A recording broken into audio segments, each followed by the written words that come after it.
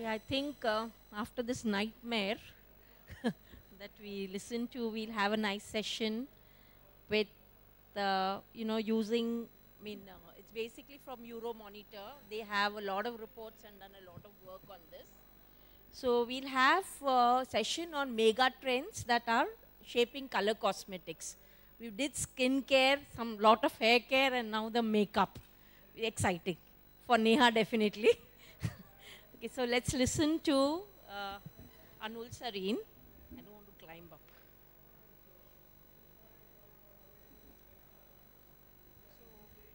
Anul Sareen is, he works with Euromonitor. He's responsible for research of beauty and fashion industry. That includes apparel, footwear, personal accessories, eyewear, luxury goods, beauty and personal care, and consumer health for India. He is involved in developing quantitative, qualitative market information for these verticals, and he authors several national reports. So let's give a big hand to Anul, and welcome. And we are waiting to listen to what you have to tell us, what kind of nightmares you're going to give us.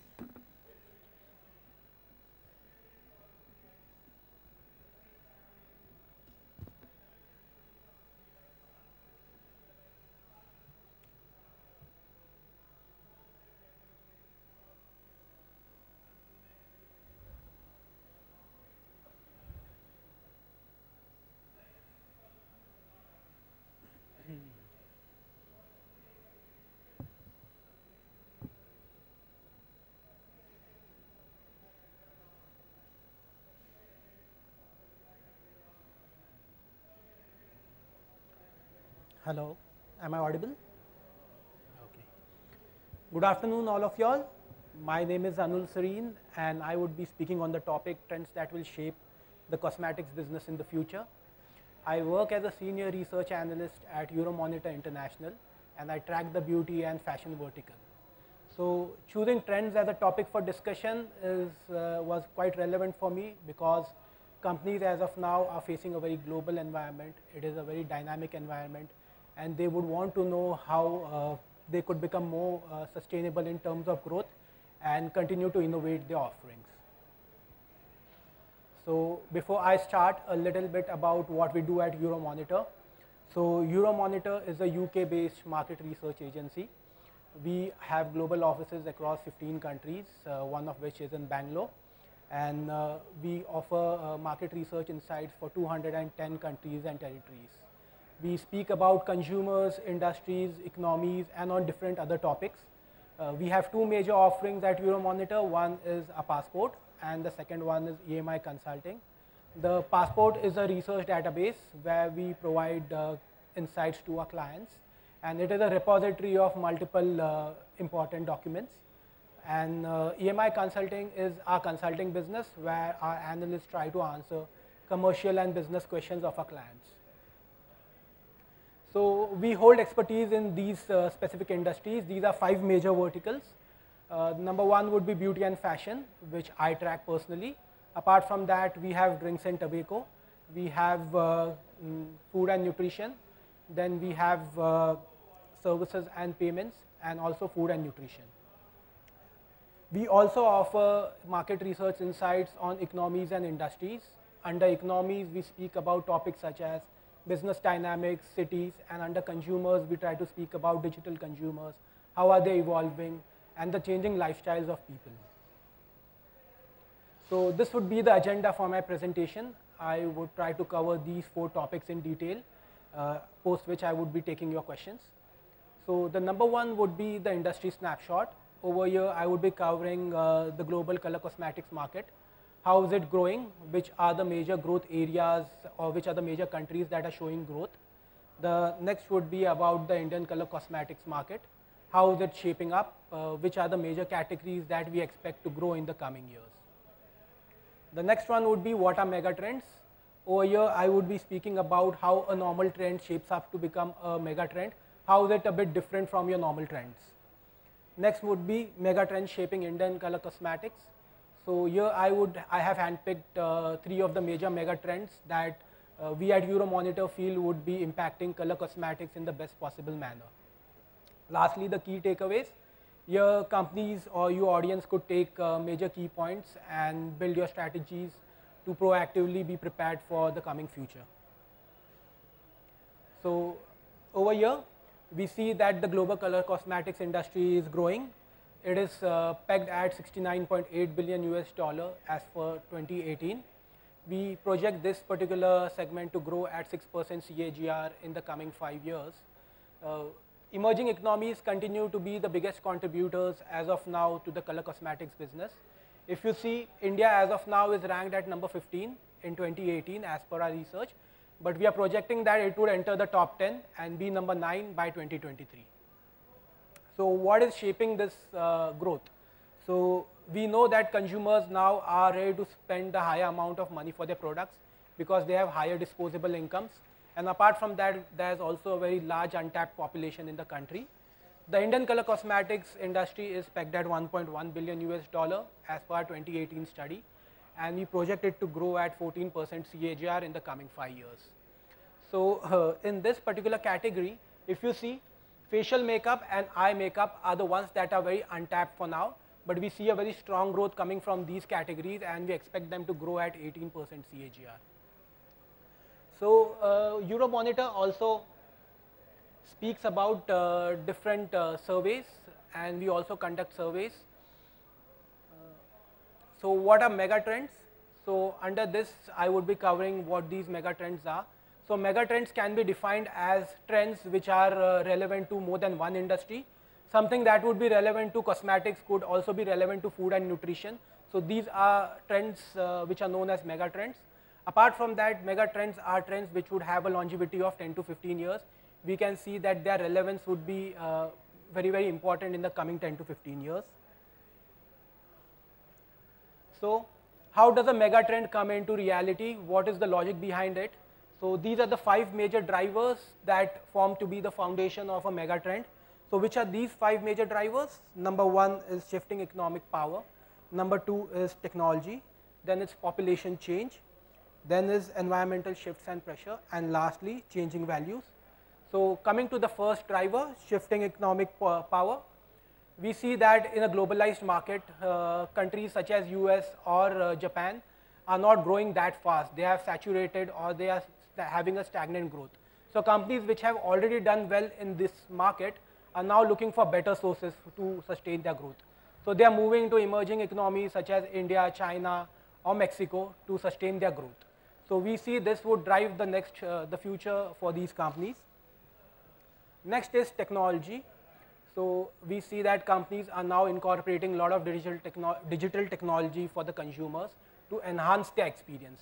So we know that artificial intelligence or virtual reality are now being implemented in stores or even on online websites of the companies to enhance the overall experience of a customer.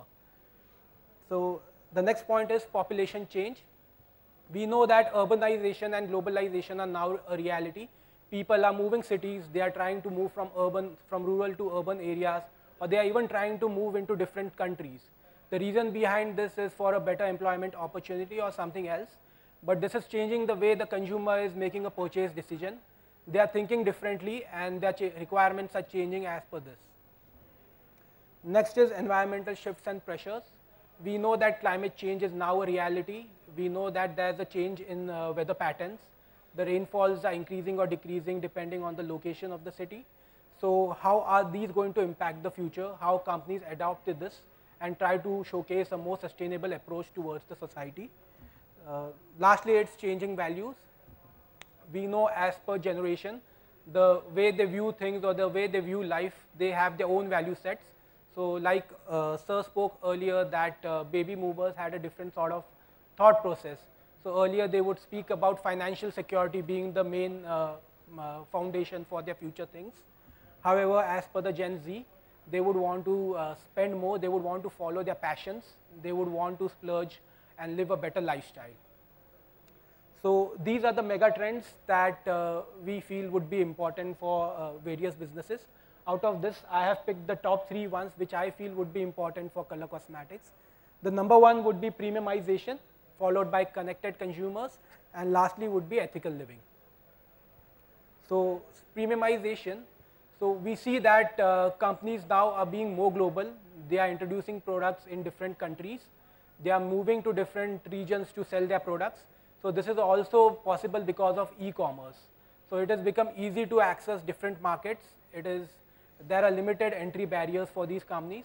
So on the other side, even consumers are now at advantage. They have a lot of options. They are exposed to different product profiles. So, but this is only possible if you have an increased disposable income. So a region such as India now experiences higher disposable incomes. Consumers can decide what they want to purchase. So earlier it was all about lower price points, but consumers now as of now in India want products that provide a differentiated attribute. So if you speak about the first point, it's personal. Consumers now seek products that give them a personal identity. They would want to relate to the product. This is mainly because they would want to lead a different lifestyle. They would want their products to showcase that lifestyle. Because of this, they are becoming less brand loyal and more towards the attributes that the product is giving to them. Next would be added benefits. We see that the lifestyle of a consumer is now changing. They are going out to work, so especially women who are consuming color cosmetics are moving out to offices for education, which earlier might not be the case. So consumers now are also spending a lot of time in travel or at their workplaces. So they are seeking products that would provide them a multifunctional benefit. They would want one product that would solve all their problems. So they are seeking or they are ready to pay a premium for these sort of products. So what could companies do to cater to these premium customers? So I have put down these three aspects that a company could inculcate in their offerings. Number one would be added benefits, which is a continuation of the previous slide. So companies such as Lakmé have already launched the natural range, the natural 9 to 5 range. So these cosmetics already have natural ingredients such as aloe vera or honey. So they would want to woo consumers by saying that they have natural ingredients as an added benefit. Apart from that, even if you see at products from L'Oreal, they have anti-pollutant ingredients. In a current scenario where there's a lot of pollution in the country, these try to market themselves as being more user-friendly for consumers. Next is curation and collaboration. So we see a lot of beauty companies are now collaborating with fashion designers. So they are trying to come up with a unique offering for consumers. Consumers are seeking for these products. They are ready to pay a premium for these products because they feel that this differentiates them from the crowd. For example, if you see Nykaa had recently launched its cosmetic range in collaboration with Masaba Gupta. It was a very huge hit in the market. Consumers are wanting to purchase these products, especially the young consumers. They find that these offerings are unique. They are coming in a cardboard packaging. They look very tangy and youthful. So even Nykaa is benefiting from this. And on the other hand, Masaba Gupta is benefiting from the large distribution channel that Nykaa offers. So it is benefiting both sides from a manufacturer's point of view, and consumers are using this to get unique offerings. Next is personalization and customization. Over here, consumers are now using a lot of digital tech to prepare their offerings. Even companies are trying to utilize these digital technologies to enhance the experience of the consumers. So if you see a brand called MC Beauty, they allow consumers to select the ingredients on the website. They would give a list of 3 to 4 ingredients that a consumer could select from. They can also select the color of the cosmetic that they would want to select, and they could make a final product as per their choice. So mass versus premium color cosmetics. India has largely been a mass color cosmetics market. If you see, it has a very high contribution in the Indian landscape. However, in the coming years, we project that the premium color cosmetics would pick up. It is expected to grow at a 21% CAGR in the coming 5 years. As of now, it is pegged at $130 million US. Apart from that, we at Euromonitor also conduct a beauty and lifestyle survey on a yearly basis. So as of our 2018 beauty survey, we saw that consumers are opting for premium formulation. Almost 48% of our consumers who took the survey are saying that they are ready to pay an extra buck to get a premium offering, and less people are opting for lower price points. This is largely because of the higher disposable incomes that are at hand to these consumers. Next mega trend would be connected consumers. So who are these connected consumers? Connected consumers are known to be people who have access to more than one device, and they are accessing the internet using these devices. So why are these consumers going online? The biggest of the major factors that are there, one is shopping online, second one is for entertainment, and third one is to be more updated about what is happening in their surroundings.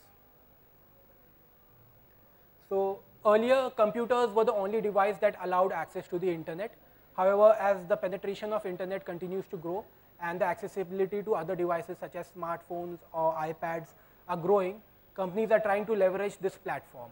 So if you look at this graph, you will find that earlier the contribution of internet retailing to the entire color cosmetics industry was very minimal.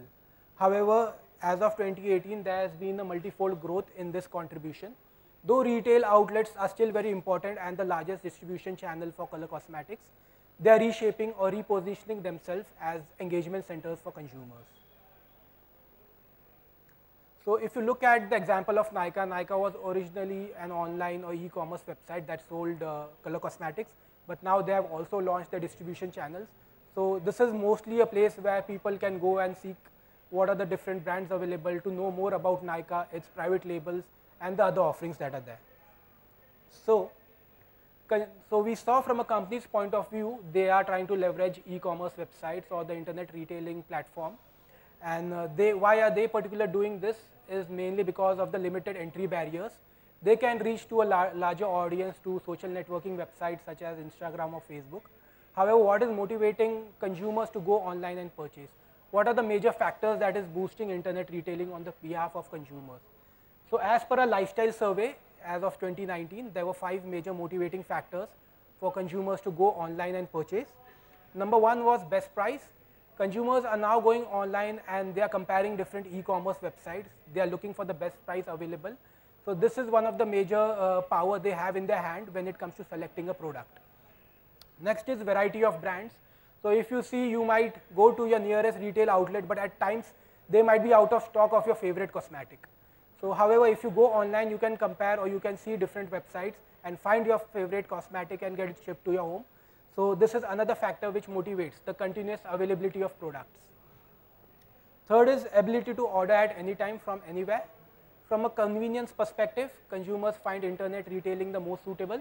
They can order from the comfort of their home or even from office when there's an instant sale that is going online. Next is free shipping. So in this modern era where maybe a person might be staying away from his family and he might want to gift a particular product to his near and dear ones, internet retailing comes into play. Consumers are more motivated to go online and shop genuine products and ship it to their near and dear ones. Last is ease and availability of delivery. People who are now working may not be able to collect their particular products from shops. They do not have enough time, or they would want products to be shipped to their office space. So this is where again convenience comes into play and consumers are seeking online platform to make their purchases. Lastly, ethical living. Again, what is ethical living? We define ethical living as a life guided by morals or ethical values. Consumers are now seeking more sustainable options as part of their living. They would want that their actions do not adversely impact the environment or any other living being in general. So if you see in India itself, again as per a lifestyle survey, people are becoming more aware about labeling. They are reading the labeling. They would want to know if a product is natural, organic, or complies to different regulatory bodies. So what can companies do to tap this particular opportunity? How can they demonstrate that they are more sustainable or they are ethical in their approach? Number 1 could be going towards waterless cosmetics. So we know that water is becoming more deficient, fresh water resources are decreasing. We have everyday people conversing about the same topic. So companies such as Cosmetics have already launched waterless cosmetics. So something that could be a business opportunity for a lot of companies. Apart from that, Amore Pacific, which sells the Innisfree brand in the country, has announced that it would be using rainwater to manufacture its product. So this creates a lot of opportunities for other cosmetic brands also. Next is transparency rules. We know that labeling is a topic that a lot of companies are talking about and consumers are also talking about. They would want more and more transparent labeling. They would want to know where these particular ingredients are sourced from. Are they ethical? Are they sustainable? So companies such as Soultree have mentioned on their labeling that they are certified by BDIS Germany as natural, and the company mentions that it is utilizing Ayurvedic ingredients such as camphor, ghee, almond oil to make their products. Last is recyclable packaging. So again, packaging has been a major topic for debate. Companies and consumers are talking about it alike.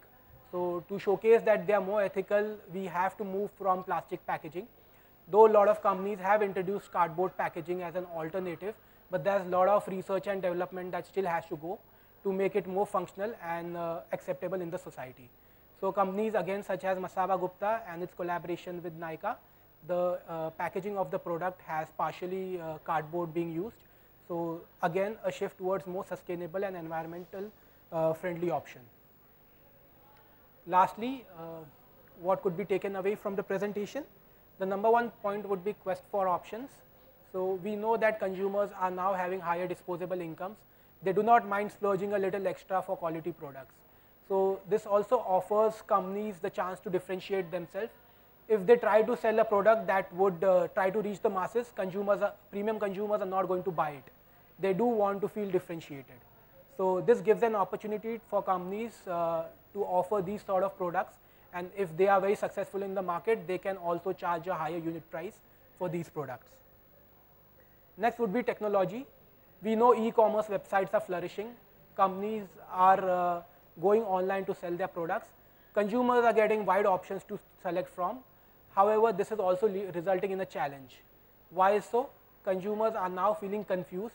They are bombarded with so many options that they don't know what they want, and they do not have accurate or more optimized solutions coming up.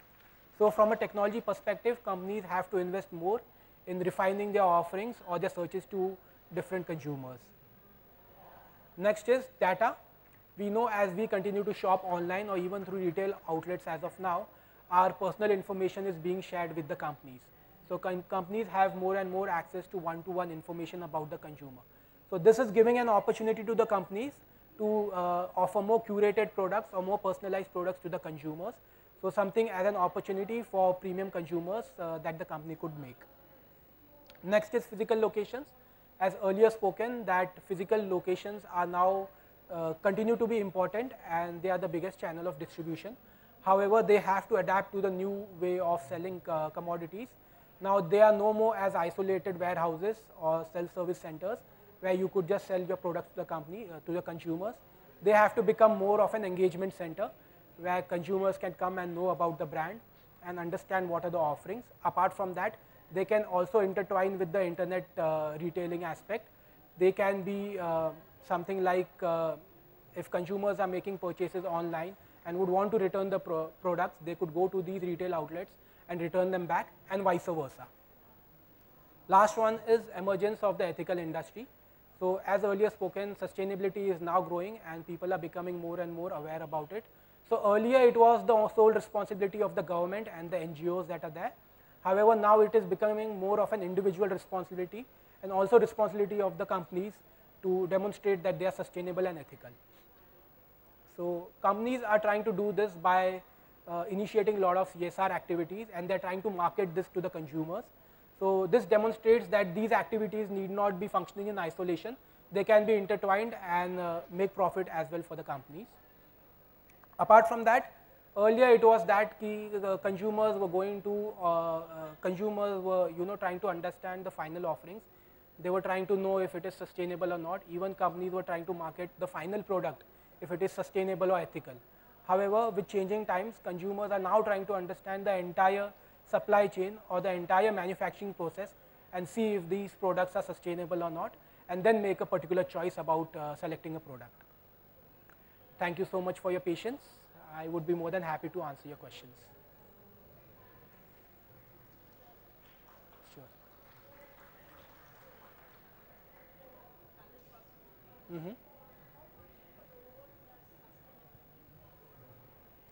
So it is very important, or it could even be applicable to color cosmetics. So if you see, the biggest voice in color cosmetics earlier was about being animal or cruelty free, which is changing over the period of time. Though you see other economies such as Thailand, as Sir spoke, where you have snail being used in the color cosmetics, but you don't find a lot of these in India. So it is changing in the Indian environment. Apart from that, even the packaging part of it. So you see that these are very small packaging units. Can they become more sustainable? There was a lot of plastic that was consumed. Can they be substituted by cardboard or some other material? And another one would be water. Color cosmetics, the manufacturing process requires quite a lot of water. Can they become waterless? So these could be some major areas where you can include sustainability. These kind of claims of sustainability in color cosmetics, is it more consumer driven? Is it that the consumer is asking and the... Yes. So even from a consumer's perspective, and even companies want to demonstrate that they are ethical, because if you see, if there's something that goes wrong, people are making a big hue and cry over the internet. They're trying to bring down the company, and they're saying that the products are not good. And as per our lifestyle survey, which I earlier showed, consumers are now reading the labeling behind the products. They want to know what goes into the product, what is happening, and is it user friendly for them.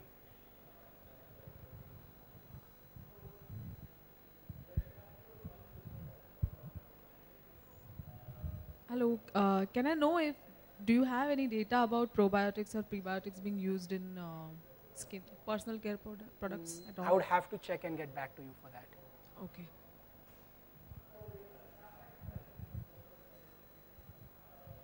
Hi. Actually, the numbers that you shared just now are quite encouraging. Like there is only growth that we can foresee now. But one point actually I was expecting somewhere was regarding value for money.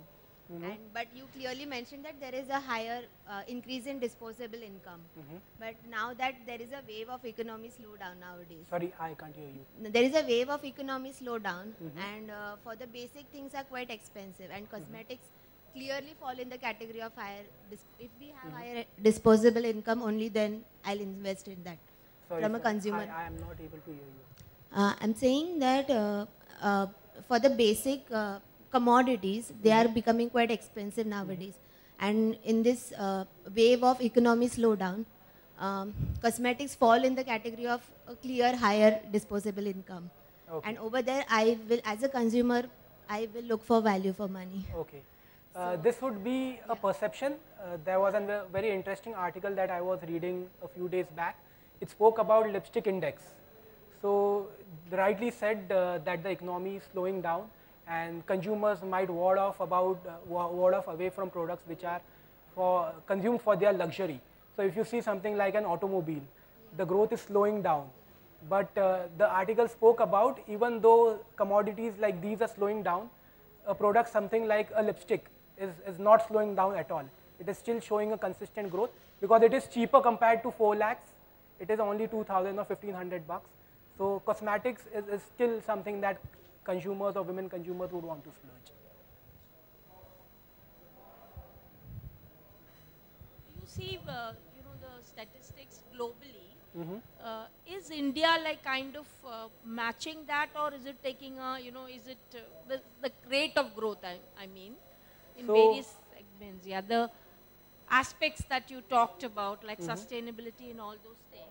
So would you think that India is in the same league as that? Because in makeup, we are still much behind. If you look, India is still, very far away from the West.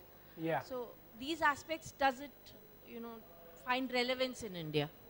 Obviously. So consumers earlier did not have access to these products, or they did not have the financial access to purchase these products. So this is changing. So e-commerce itself is bringing a very big change. So companies such as Nykaa are not only sourcing homegrown products, they are sourcing from different countries. So if you go to a retail outlet, maybe you might not even find that product in the retail outlet. But they are trying to source from different countries, and they are being purchased by consumers. So definitely the need is there. We are not close to an economy such as Japan or US, but we are definitely picking up, and we expect to grow, largely because of the population that we have in the country. We don't see this slowing down in the near future. Apart from that, now women are working more. You see them going out, and they would want to look good. So looking better is something that is imperative for every human being in this audience, and people who want to look at that point would want to spend. They would be willing to spend. Hi, I would like to know in colored cosmetics, what is the percentage of natural ingredients being used in India? So I do not have the statistics as of now with me, but I could get back to you for that. Anything else that I could answer? Okay. Thank you so much for your patience. You can ask me quick questions even after the presentation. I would be around, and my colleague Mr. Pranay is also in the audience. So you could reach out to both of us and get your questions resolved. Thank you so much.